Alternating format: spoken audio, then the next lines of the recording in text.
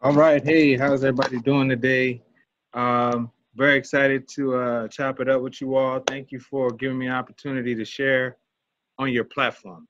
The way we're going to do this is that I'm going to just jump into our slides and I'll do a little intro by myself from there. So let me see.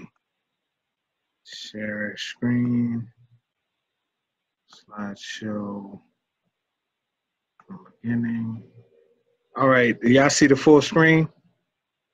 Is, is that Yep, coming up? looks good. All right. So, like I said, my name is Duran Chavis. I've been involved in urban agriculture. I'm an activist. I've been involved in this work of community activism for close to 20 years. My work around urban agriculture has lasted at least a decade since 2008 when we first started doing work in community. Today, I'm going to talk about how we build resiliency through urban agriculture, and I'm going to be highlighting the Resiliency Garden Project and how that manifested itself as a byproduct or a result of the COVID-19 pandemic.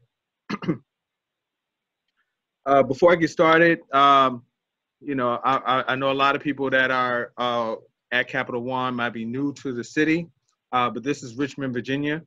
Richmond, Virginia is a city with almost 240,000 people. The region has several million people, but in the city itself, in the core, we have 25 or 20, somewhere between 24, 26% poverty, which means it's about 1 in 4 individuals live in or below the poverty line. That poverty is concentrated in the east end of Richmond and in the south side of Richmond.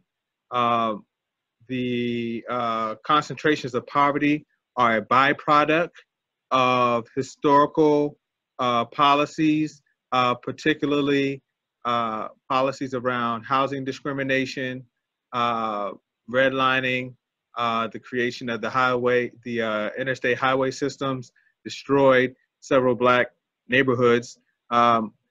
We can go back further than that in documenting how wealth was concentrated and poverty was concentrated in the city.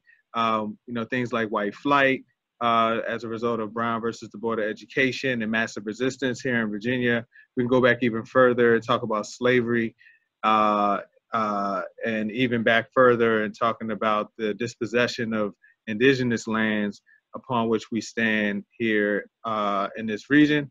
But a lot of times we go back that far, people eyes gloss over and, they shut down.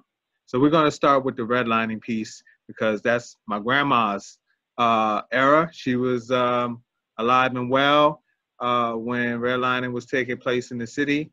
My mom was a baby. Okay, so we'll start there. Redlining, we'll get more into that a little later as I go through. But the way I'm going to start this talk off, after, just get that historical context, contemporary context, we're in Richmond, Virginia, out the way. I'm going to dive into some data. We're going to do some maps first, and I'm going to talk about the problem, right? And then we'll move into what we've been doing about the problem, and then the contemporary work of the Resiliency Garden Project. So first map, number one, as I was saying, city of Richmond, poverty is concentrated in the south side, in the east end, and the north side of Richmond. So as you can see, the legend, the darker brown, the census tract, the higher the poverty. And as you can see, that poverty highest concentration is in the east end of Richmond, but it's not slacking off in the south side. That's where I was raised. I was born on south side of Richmond. I'm a native Richmonder. So all of my stomping grounds in my early age was done around these parts. But it's also in the north side, downtown, creeping up into Barton Heights, along Chamberlain Corridor, etc., Gilpin Court. But as we go out into the west end, it diminishes significantly. All right, and that's representative of the patterns of white flight from the city and etc. during the 60s. Map number 2. This is a map of food access in the city of Richmond. These green blobs are representative of census tracts that lack access to healthy food. This is by virtue of the Economic Resource Center with the USDA. They provided this data. A lot of people call these areas food deserts, but you know, it doesn't really, that appellation doesn't really give us a real clear understanding as to what's going on, because a desert is a naturally occurring phenomenon, and lack of access to healthy food, there's nothing natural about that.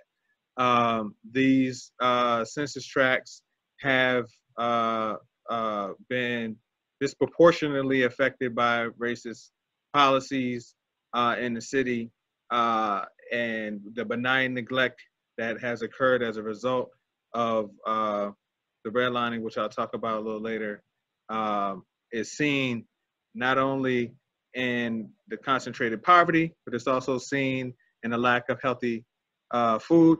When the USDA does its definition, it says the census tract, if it doesn't have a grocery store within a mile or more of the residents, then it's labeled as a food desert. The reality is that there is food-like substances in these communities. You got lots of bodegas, corner stores, lots of fast food restaurants, and etc. But none of that is really conducive to a healthy outcome in terms of quality of life and diet and nutrition, right? And lots of the individuals in these neighborhoods don't have access to transportation or have insufficient public transportation. And, you know, combine that with not having enough money, right? Then you're cooking up a disaster in terms of chronic diseases like diabetes, hypertension, high blood pressure, you know, even, you know, the evidence is also showing that, you know, some cognitive disorders or mental health disorders, dissociative disorder, bipolar disorder, major depression, all of those are inextricably linked to diet as well. So, you know, these are, it's a malady, it's a, you know, a cornucopia of pathology locked into these high poverty areas. There's another map. This map is basically an inversion of the other maps, but it's a map of the Richmond city tree canopy. So why am I showing you tree canopy? Well, there's a phenomenon in urban centers called urban heat island effect, which means that if you live in a neighborhood that doesn't have tree canopy, then what you're faced with is higher degrees Celsius in the temperature in the neighborhood in which you live, which results in many instances. Shout out to Jeremy Hoffman from the Science Museum of Virginia, who's been doing a lot of work on this. It results in higher instances of heat-related illnesses like heat stroke, respiratory illnesses, etc. Right? So in the summer, in the area that is, you know, formerly redlined, as you could tell, this map kind of correlates basically to that, to those other maps. You see more ambulance calls for heat strokes, right? You see more ambulance calls from people being overheated as a result of the temperature. But if you live in these areas that have tree canopy, you know, it's several degrees less. So it might be 90 degrees over here in Glen Allen almost, while it might be 100 degrees in Gilpin Court or Wickham or Fairfield or something, right? This is also an issue as it relates to stormwater management, right? So the water, when we flush the toilet, goes into sewers, right? Same sewers when somebody washes their car. All that combines. And when we have a heavy rain event, all that water goes to the wastewater treatment system. And if it overflows, it goes into the river, which is affecting our quality of life in terms of the water that we drink, right? Now, that's a problem for everybody, not just if you live in a high concentrated poverty area. But the reality is the areas that are highly concentrated in impervious surfaces correlate with concentrated poverty and lack of food access. So this is a map of the urban heat islands in the city, courtesy of Jeremy Hoffman. As you can see, again, it correlates exactly with the food access map as well as the poverty map. Now this is the redlining map. So back in the 50s, the Federal Housing Administration came up with a program to try to help build the wealth of all Americans, with the exception of African Americans, which they couldn't be more overt with this thing. As homeowners loan corporation agents went throughout all cities across the country, major metropolitan cities, they assessed the quality of neighborhoods and rank those neighborhoods based on the quality of the homes and other socio-economic factors. One of them being race. In Richmond, Virginia, you had neighborhoods like Jackson Ward, which had high quality homes and individuals with mixed income. You had doctors, lawyers, tailors, hairstylists, craftsmen, all types of people living in Jackson Ward. This is before there was a Gilpin now, right? This is called the Black Wall Street. But when so you had Maggie Walker with her bank, and Jackson Ward, first Black female bank owner. You had the Eggleston Hotel, which was a very famous place on the Chitlin Circuit, where you had people like James Brown and Duke Ellington and all these people coming down. You had life insurance companies. You had fraternal orders. Anyway, I'm rambling, but basically it was popping. People weren't, they were hurting, but it wasn't as bad. It was actually a really nice neighborhood. Now, the homeowners loan agents go in there and say because there's Negroes in that neighborhood, they're going to fail it, which, as you can see, they give it a D, which is hazardous, which means basically you ain't getting no loan. So all of the neighborhoods that are red, or as in, redlined, were marked in red, were neighborhoods where predominantly African Americans live.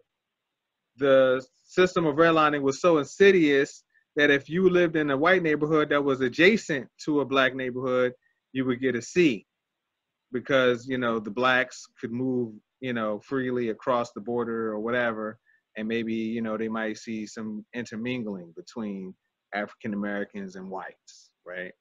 So what happens when they redline the neighborhood? Those neighborhoods were not able to get financing for homes, mortgages, and etc.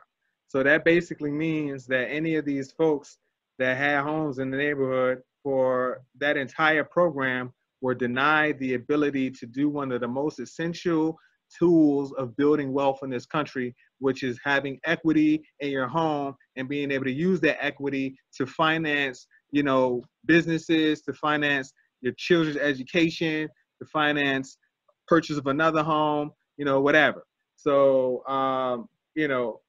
it's no surprise that these same neighborhoods are now the neighborhoods that are being gentrified in the city of Richmond. So I know you didn't sign up for talk about redlining, so I'm gonna go ahead and keep it moving. But this is the crux of why we do the work that we do. That this is the ground zero. This is the nuclear bomb that was dropped on communities of color in the city of Richmond that created the fallout that we live with in terms of lack of food access, in terms of lack of affordable housing, in terms of urban heat island effect, in terms of poor educational outcomes. List goes on and on and on and on and on, right? It is the policies of the past that create the realities of today. So what have we been doing? So as I said earlier, our focus has been on urban agriculture and urban greening. I used to work for Lewis Ginter Botanical Garden but I was laid off due to COVID-19. While at Lewis Ginter, we developed a training program that we implemented for the last 3 years, training over 80 individuals in community on how to develop green spaces for addressing these very issues, environmental issues and the food access issues. So this is a picture of one of our earlier cohorts as we did work in Fulton, Virginia, which is one of those neighborhoods that was razed and destroyed to make way for urban renewal back in the 50s. This is the kids in the classroom. Just show you some examples of what we've been doing. Tree planting, showing how to prune trees. This is one of our gardens that we developed at 6 Mount Zion Baptist Church, which is one of the oldest churches that was saved from the installation of Highway 95 that basically bisected Jackson Ward in half and removed over 3,000 African Americans from their homes, giving them the option to either move into another neighborhood or if they didn't have any money, they moved into Gilpin Court. There's 12 raised beds, 8 fruit trees, a path. It was beautiful. It's all in memorialization of the houses that were removed by virtue of that malady. This is a Pottown Hill Community Garden where we installed several paths, shade structures, and additional raised beds and fruit trees. Some kids volunteering, putting in a living fence. This is Broad Rock Community Garden where we put in some shade structures, rain catchment systems, permeable paths to help as green infrastructure, fire pits, fruit trees, you know, some lavender along the border, raised beds. This is Trinity Family Life Center where we put in almost 20 fruit trees. This is not an updated picture. There's also a shade structure that's over here, but I couldn't find a more recent one. There's also fruit trees. Oh, and this is us growing seedlings in the greenhouse. We work with Virginia Union University in Ellison Hall. There's a greenhouse in there, and we use that for seedling propagation that is distributed to all community gardens throughout the region. This is some tower gardens. We did this several years ago at Lakeside Elementary School. We put in some indoor agriculture tools to use for STEM education for students. These towers are aeroponic. They grow all types of vegetables, especially greens. Indoors, you can grow food 365 days a year well. This is a vertical garden that we put in at Lakeside as well. This is growing strawberries. We designed this with VCU, School of Engineering and School of Art. Yeah, this is in their courtyard. This is McDonough Community Garden, where we have a shade structure, permeable paths. This is actually the oldest community garden that I've been involved with. Started this garden in 2012. There's about 30 raised beds here. This is where community members garden. They lease a plot for the year, and we basically provide them with compost and tools, and they have access to water to do their thing. This is Richmond Behavioral Health Authority. We help them install a garden at their drug addiction recovery campus in Northside. And we also help them plant 24 fruit trees where the people who are participating in that program use in their culinary arts program, and you know they use it for chefing and you know basically feeding folks that are in the program. This is Gilpin Court, Charles S. Gilpin Community Farm, where we planted over 20 fruit trees there in honor of Lily Esses, community activist that passed away several years ago. It was her vision to develop a community farm for Gilpin Court to increase access to healthy food, as well as to mitigate crime in the neighborhood. Here are several of our program participants where we've built some raised beds here. Yeah, and I'll answer the question in a few seconds. Let's see. This is Girls for a Change, where we installed 12 raised beds. These garden beds are used by the girls in their social enterprise program. They grow in cut flowers as well as fruits and vegetables. And this, as you can see, this mural on the back was designed by Hamilton Glass last year. There's another shade structure that we put in place for the Girls for Change crew. This is Farm to Family, where we're currently farming 3/4 of an acre in Mechanicsville Turnpike, along with my comrade and colleague, John Wilson, who was laid off at from Tricycle Gardens when they closed up shop. Me and him have been building out this farm. Right now, we got about a half an acre under production. And before the end of the summer, we'll have the full 3/4 of an acre under production. We collaborate with Farm to Family, which is a local food aggregator. He provides he basically has a CSA where, you know, folks can subscribe to weekly or bi-weekly packages of fresh produce from local farmers. Produce that's grown here is sold to Farm to Family and distributed out, and then we also sell to members of the community. This is a sub-irrigated planter box. It's a mobile planter box. We trained the folks at Groundworks RVA and how to build mobile planter boxes that can be disseminated to senior living facilities, to business owners, and along corridors. This was at Six Pick and off of Meadowbridge and Highland Park. Yeah, let's see what else I got. Okay, yeah. So now, what are we doing? So as a result of COVID, all right. COVID, I got let go from Lewis Ginter, but right before, you know, when the government started shutting down and all these, you know, announcements of like closures started coming out, we were right about to launch our next training program. I mean, literally the week that the closures were announced, that was the same. We had our first class the day before the closures were announced. So what we decided to do, instead of completely shutting down our program, this is before we knew that Lewis Ginter was going to close, we shifted the program and said, all right, instead of us doing the class, because, you know, social distancing, because, you know, we couldn't get 17, 18 people in a classroom, you know, and do it safely. So we said, all right, well, what we're going to do, we came up with a structure, infrastructure, a people infrastructure to do delivery of raised beds directly to people's homes in a socially distanced way, because we knew that as a result of the shutdowns, people were going to start losing their jobs, you know, and then on top of that, people are immunocompromised and they can't be going out to the grocery store or in large crowds with a pandemic upon us. So we said, all right, boom. So since we know that food insecurity was already an issue, more people are about to get laid off. And then on top of that, you know, this whole pandemic is going to start destabilizing the food supply chain for our city, our region. And we saw it immediately. You start going to the grocery store, start seeing really spottiness, a lot of spottiness in terms of meats and things like that were available, right?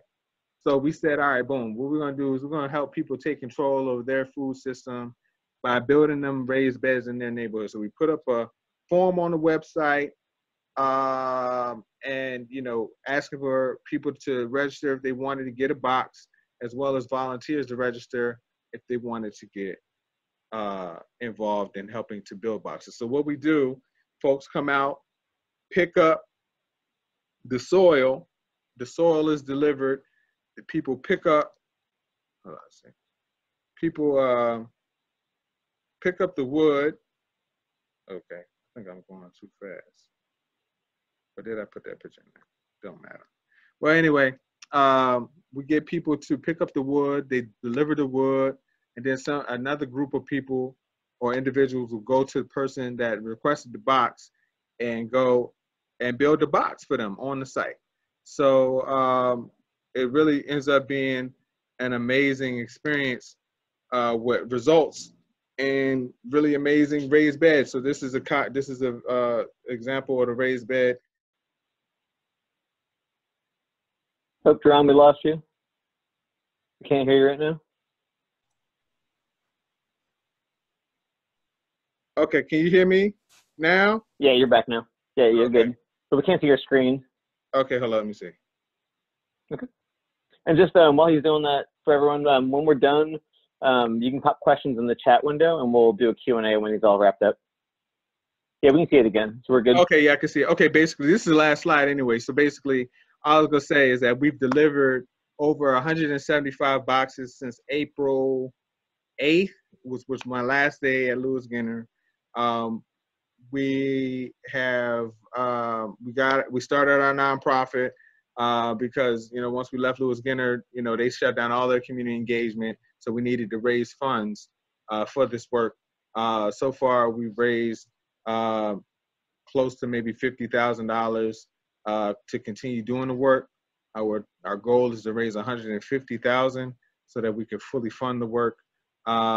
We got hundreds of volunteers that are going out to support and building boxes for community members.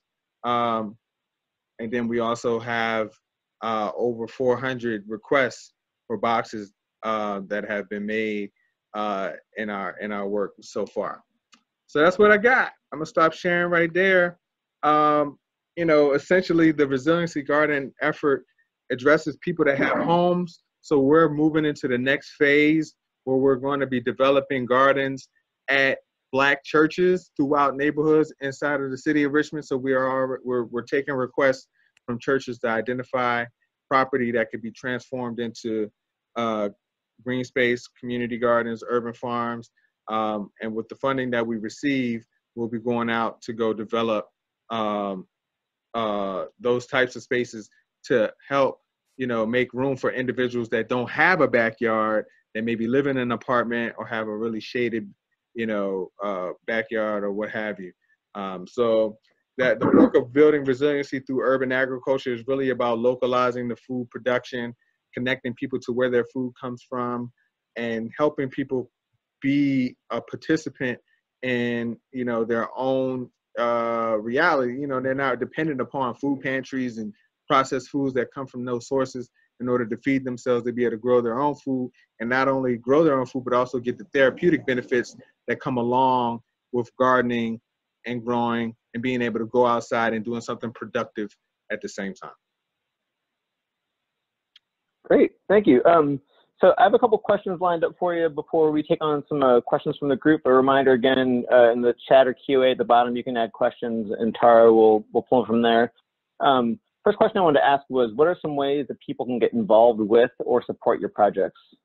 Yeah, so one of the clearest ways is that we have a volunteer registration database that we've been building since April, which asks if individuals are able to deliver raised beds, if they're able to help build raised beds, if they're able to deliver soil, if they're able to grow seedlings that can be distributed to community members, if they can help with fundraising, things like that.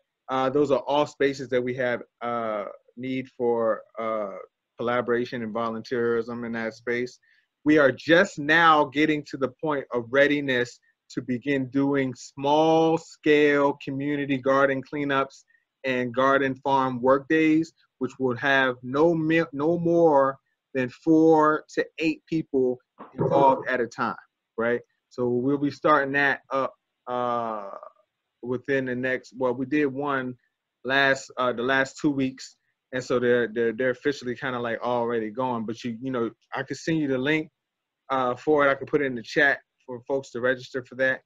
That's the easiest way, and really we try to create a system where you don't have to be in a large group. You can do these volunteer opportunities solo dolo, you know what I mean, or with a small clique of folks that ain't out here as carriers or whatever. You know what I'm saying? You can be very contained and safe, so we could do the contact tracing and the whole thing, with it. So yeah, that's how you can get involved. So what's the website to go to? I know you're going to send it to us, but just so folks can hear it. Yeah, thenaturalfestival.com. The Natural Festival. Okay. Sounds good. Okay. And then also, so historically, were you a gardener first, or what kind of got you into this passion and turning into a movement? Well, be honest with you, man. I wasn't a gardener at all coming up. I got into this because of I've run this festival, this Happily Natural Day. I've been doing this since 2003. I started off working at the Black History Museum and Cultural Center of Virginia. And through that space of the Black History Museum and Happily Natural Day, I met Black farmers who, my first foray with them was through the development of a mobile farmers market, a pop-up farmers market called the Richmond Noir Market, where we would connect the farmer to communities that didn't have access to healthy food. You know, we would just set up a market, you know, accept purchases through SNAP and the whole thing. And we did that for probably 4 years before we started our first garden. But when I started the garden in 2012, it was like that was like lightning striking, and I realized how important land is and how important it is for us to be getting our hands dirty and being a part of the food system in terms of the production as well as the distribution. And in order for us to really address the food access issues, we got to address economic development issues, which, you know, the core issue for communities is that they are impoverished and, you know, racism, but we could, you know, we focus on the self-determination of those communities to insulate them from, you know, those mitigating factors that led up to lack of food access, then, you know, we can break that curse of, you know, them not having healthy food because they can grow their own. I mean, the whole conversation around farmer land dispossession, discrimination by the USDA, of course, all that type of stuff has to be addressed, but we can start where we are. The city of Richmond has, man, I can't remember the figure. It's almost 4,000 vacant lots exist throughout the city of Richmond alone. This is not even thinking about vacant property that might exist on parkland or that might exist in the county as well. So, or in the counties, plural. So anyway, that's how I got involved. And okay, and I mean, since you're, I guess, kind of newer to farming, but you're doing a ton of it. I mean, so either through the farming or through the systems or the, you know, municipalities you had to work with, what are some of the biggest struggles you had to overcome, and how did you overcome them? I say the biggest struggle that we had to overcome was probably land access, the space to actually stretch out and do the type of growing that, you know, is necessary to really make a significant impact. That was a big hurdle, but through collaboration, we were able to, you know, mitigate that. I now serve on the board for the Maggie Walker Community Land Trust, which has a focus on housing, but also a focus on urban agriculture. So we're working out the kinks to try to get access to land for folks that want to do this type of work.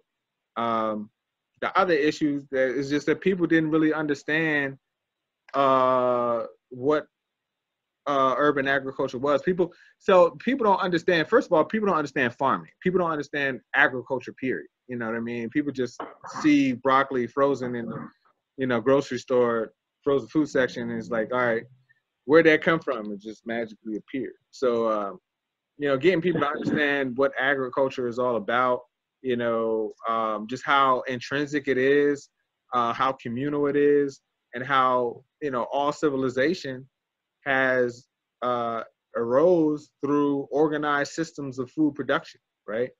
And, you know, right now we're in a very compromised position. I mean, I didn't really have to explain much when we say, hey, COVID is shutting down, you know, the food system. It's like, oh, yeah, people that grow the food, yeah, they're sick. They can't get to the farm. It's like, oh, okay, yeah, you know, there's, you know, that's an issue. So some of the stuff has been self-explanatory, but a lot of it has just been policy, trying to get the policies in place that recognizes the need for localized food production and localized as being in the urban core as well. Okay. I'm going to turn over to Tara. She has a couple questions from the group. And again, anyone listening, if you have any questions about any of the presentation or things that weren't brought up, feel free to drop them in the chat and we'll get them asked. Tara, you have some questions for us? Yep. So I'm going to try to group some similar questions here. Getting some questions from folks around seeds or seedlings. So if folks have extra seeds from their gardens or seedlings that they're not using, is there a way that they can drop them off so that your group can leverage those? Yes, we are staging our wood cutting and the materials for the Resiliency Garden Project at Trinity Family Life Center, which is 3601 Deal Road, and individuals can drop seedlings off there. Just hit us up and let us know that they're there so we can pick them up, make sure that they're watered, and get them into the distribution chain that we've been developing. We have a whole database of everyone that's received a box from us, and we have volunteers that are basically contacting them and dropping off seedlings to them after they've gotten their box built. Awesome, thank you. Have another question about, sounds like a couple of different groups, Virginia Food Access Investment Program and RRHA. Are those groups working with your group to help fund or to help encourage garden space at their properties? So the Virginia Food Access Investment Program is a program, a form of legislation that just passed with Delegate Dolores McQuinn at the helm. They just approved that and signed off on the thing today, matter of fact. They're still working out the refinement and the kinks. I think it's going to go live next week. We're waiting on some guidance in terms of how, we'll be able to participate in that program. Looking at the legislation, it looks pretty robust in terms of the distribution side. We're trying to figure out how we can build the farmers into that whole, effort on a collaborative, holistic approach to addressing food access. But I anticipate that is going to be an amazing opportunity for us to build out value-added processing space, cold storage, distribution systems, box trucks, and et cetera, for moving produce to and fro and actually doing the type of things that support farmers in terms of getting that food to community. And about RRHA, RRHA has been, they've been good. They've got a whole lot of stuff going on on their side. So, it's been, you just kind of do the double dutch of trying to get in where you can fit in their conversation. But Ralph Stuckey, who's one of the admin over there, we just were on an email with him now talking about doing a garden at Afton or on Southside at Greystone Place. And they just gave us the green light that's a go. So I'm excited about that. And then we also did a garden in Hillside Court earlier this year with one of the residents, Maisha Good, and crew. So, I mean, we've had some really great success with working with RHA. They've been open to it. The core conversation has been community involvement and having people that are living in those communities active and engaged and on the front end of the request. Like, we're not, I haven't approached anybody in the housing project to start a garden there. Any of our projects have come from residents of those communities asking us to support them in the development of those garden spaces. So when we get those requests, we're down for that action. I mean, it's because I don't live in Afton, I don't live in the public housing, so I'm not going to act like I'm going to be out there every day trying to build a garden out. But if the community requests it, then we got the resources for them, and we're going to support them in doing what it is that they want to do. Awesome, great information, thank you. Yes. So I think one thing to make sure that we don't forget it, because I'm sure tons of folks will also think of questions later or just really want to get involved. What are some good ways to follow the work that you're doing or to just get in touch and know what the next thing is that your group needs help with? Yeah, so we got a group on for the Resiliency Gardens. We got a group called Resiliency Gardens on Facebook. You can follow Happily Natural Day on Facebook. Deron Chavis on Instagram. You can go to thenaturalfestival.com and join our email list. We're trying to get better with sending regular emails. There's just been so much going on. I'm not the best. I'm saying, like, I wish I had more time, to do email blasts, but I'm not, adept in that, but I'm trying to do better. So, Instagram, though, and the social medias, we do try to post on that regularly and keep people up to date. So you can, Deron Chavis on anything, Happily Natural Day on anything. You just do a Google search for any of those social media handles, and, you know, stay connected like that. That's probably the most prime. And there's a bunch of sites that we partner with too. So, you know, if it's not me, then, you know, follow one of the partner sites, because it's not, you know, all this stuff is not Happily Natural Day. This is like collaborations with other community groups that we're in support of and collaborating with. So, you know, you see their stuff on our pages. Go follow them too. There might be some spaces close to you where you live that you can get involved in and support.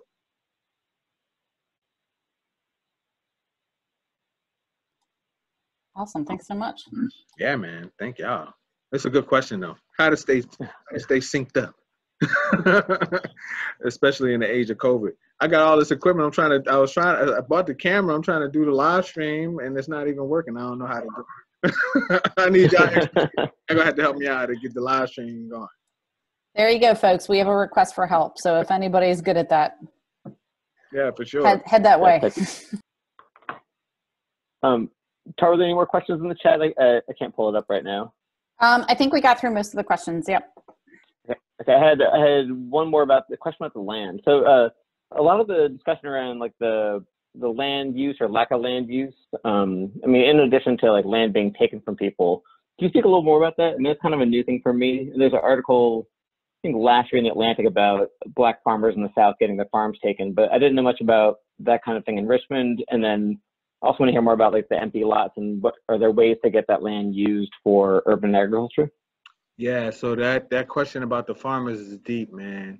In the 90-second elevator talk is that Black farmers used to have almost 14% of farmland, and in 2020, it's like less than 1%, right? In between Reconstruction and now, what we've seen is that in the 50s and 60s, farmers were supportive of the civil rights movement, and a lot of them housed freedom riders and organizations like SNCC on their land when those freedom riders came down into the South to register voters. And once, you know, Civil Rights Act passed and that movement diminished, those farmers were left vulnerable to the attacks by city officials and municipal leaders that were very much vengeful, right? So paper terrorism, where people got their land taken away, denial of applications for assistance from the USDA. So folks were crippled in their ability to participate in the agricultural industry, because as other farmers mechanized their farms, Black farmers were left out back and couldn't get the same type of funding and resources to do the same type of upgrades to their farms that their counterparts were doing. And then on top of that, you know, that plus the fact that the racial terrorism in the South were forcing Black and brown people to move into urban centers. You know, people just got turned off and left the rural areas. And when they left those rural areas, when people passed away, you had like 6 siblings that were children of the farmer. When it came time for the will or for the land to be passed on, you got 6 people that are in ownership of a piece of property, and all 6 of them got to be in agreement as to what to do with the property, right? And when they couldn't figure it out, taxes are accruing, right? So then, suddenly taxes, you got tax delinquent property. On top of that, some farmers got in over the head with predatory lending. Just similar, same way that banks were predatory to homeowners and urban communities and marginalized Black and brown communities, farmers were also targeted too. And a lot of them lost their land through, these acts of really faulty mortgage products that put them at risk of losing their farm in that way. So it's a lot, but that's something, that's something that we're trying to figure out how to address through the use of land trusts. Land trust is a way of preserving and protecting land and puts it into protection in perpetuity. So there's organizations like the Agrarian Trust out of Boston that's really focused on trying to acquire farmland and make it available for burgeoning farmers of a young age and from marginalized communities to do their work on those spaces. The Maggie Walker Community Land Trust is dedicated to urban agriculture and is in talks about acquiring property specifically for farming throughout the region to make available for communities of color as well. So those are all things that are like fledgling and kind of like in the works. You know, there is an organization called the Black Church Food Security Network that's dedicated to getting farmland from faith-based communities and making that land available for folks to farm. So yeah, and then, I mean, as far as the city has vacant property that you can apply for and turn into a community garden or an urban farm. So really excited about that. Two has been around for a while. McDonough Community Garden, Broad Rock Community Garden, Fulton Community Garden, Stockton, Garber Street Community Garden. Oh man, there's about 8 to a dozen different community gardens that are all on city property in the city of Richmond, and there's more that could be made, that could be applied for. It's like $50 for a year for the application, $25 a year. And yeah, these are all great people. There's a Foncella food forest. Folks are not just doing gardens, they're doing food forests. You know, people are just doing beautification. Yeah, it's all over the place. Awesome. So I think we're getting close to wrapping up, but we do have one question that might lead to a couple other questions. What, from a seedling perspective, are there certain things that you all need more than anything right now? So we've got somebody on the chat who has some taters that they can send your way, but is there anything else particular that you all really need? Yeah, man. Squash. You know, summer stuff it's already summer, so don't start no more summer stuff. It's a wrap for that, Jack. By the time it's ready, summer's gonna be over. But yeah, we are looking for like fall crops. So you know, winter squash, garlic, onions, sweet potatoes. You know, to be candid, I'm looking for perennials and herbs, rosemary, sage, native plants. So you know, Rudbeckia, black-eyed Susan, Propolis, what else? Tickseed. Yeah, anything perennial flower, any perennial flowers, bro. I'm bring them. I'm looking for as many perennial flowers as possible because we need pollinators. You know, starting these gardens is not just about a bunch of vegetables. It's about also having, you know, flowers that can attract butterflies, bees, insects that can help get the plants pollinated, but also help build the biodiversity in the green space that's necessary for the soil to be healthy, for the space to be healthy overall. So I'm really big on doing a biodiverse green space. So if you have, you know, a desire to do seedlings, you know, the more flowers and things like that you can do, more herbs, perennial herbs that you could do, the better. We can, you know, get the vegetable seeds, but it's a lot harder for us to get to pay attention to the perennial flowers and things like that. So if you can get your hands on those, that'd be amazing. And we could distribute those all throughout the city. You know what I mean? That's not just for any of our projects. That's like, you know, the medians, you know, all of these new street improvements that are happening. How can we, you know, put some perennial flowers in those spaces that'll come back every year? You know, that's really a focus of ours, you know, is to try to make sure stuff is as biodiverse as possible. All right, I think we're probably just about out of time. There was another question about aquaponics, but I bet that's probably a longer answer. So Kenyatta, sorry we couldn't squeeze that one in. But I think we all live in the same neighborhood, so maybe we can track each other down and talk about aquaponics a little bit. I'm also interested in that. Yeah, it's probably another half an hour. But I want to thank you for joining us. This has been very fascinating. We covered a whole lot of topics, and this was a great turnout.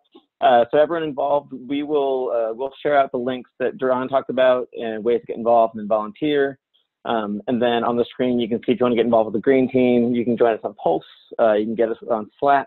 And as always, bring friends, because I feel like there's always folks that you know that want to be more environmentally conscious.